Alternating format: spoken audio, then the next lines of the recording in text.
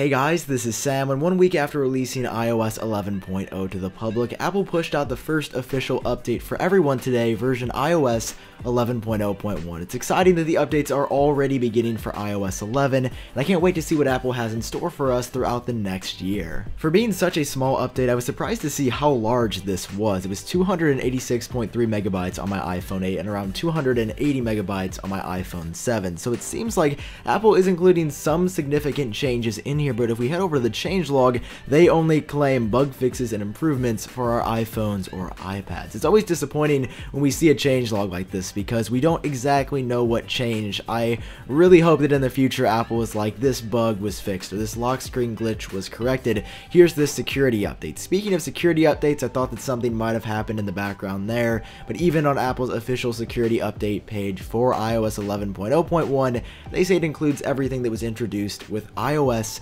11.0. Now, as it turns out, Apple has confirmed one official bug fix in iOS 11.0.1. There was an issue in iOS 11.0 where if you used an Outlook.com or Exchange email account, when you tried to send a message using the stock mail app, it might say, "Cannot send mail, the message was rejected by the server." Well, in iOS 11.0.1, Apple has updated a document on their website, and they say that that issue has been corrected, so long as you've updated to the latest version of iOS. Now, why Apple would not just say that when you're updating to iOS 11.0.1 in the first place, I have absolutely no idea, but I guess that's where my job comes in. In addition to this fix, I've looked through the update myself to see if I could find anything that changed, anything that was new, UI polishes or fixes, and I have not noticed anything. First thing I always do is check for new wallpapers, and there are no additional wallpapers in this update. I also thought that we may see emojis, although it would be kind of weird for Apple to include those in such a small update, and those are not present here either. Apple is probably saving a lot of what is coming for future iOS 11 updates,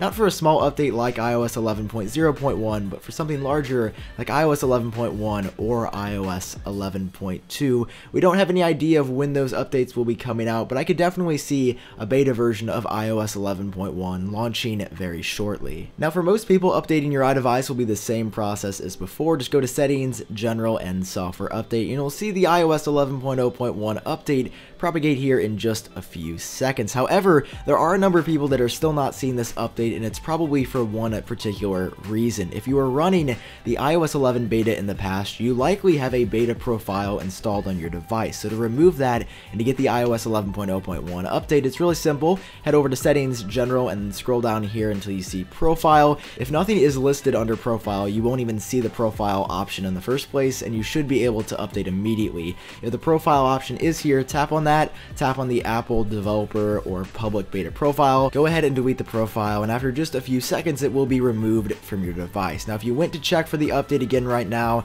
it probably wouldn't show up. You need to do a reboot of your device or turn it off and turn it back on again, just so iOS starts looking for fresh updates again, because it still technically thinks that the profile is still there and it doesn't need to look for new iOS 11 updates. So just reboot your device or turn it off and turn it back on again, go back to Settings, General, and Software Update, and you should be seeing the iOS 11.0.1 release. This first update for iOS 11 was definitely not the most exciting update that we will be seeing this year, but it is nice to see that Apple has been working to improve performance on our devices and squash some bugs along the way. If you guys enjoyed this video, as always, it really helps me out if you take just a second to drop a like down below, and of course hit subscribe if you want more information when future iOS 11 updates are released. I've been Sam, I hope all of you are doing great, and I will talk to you in the next video.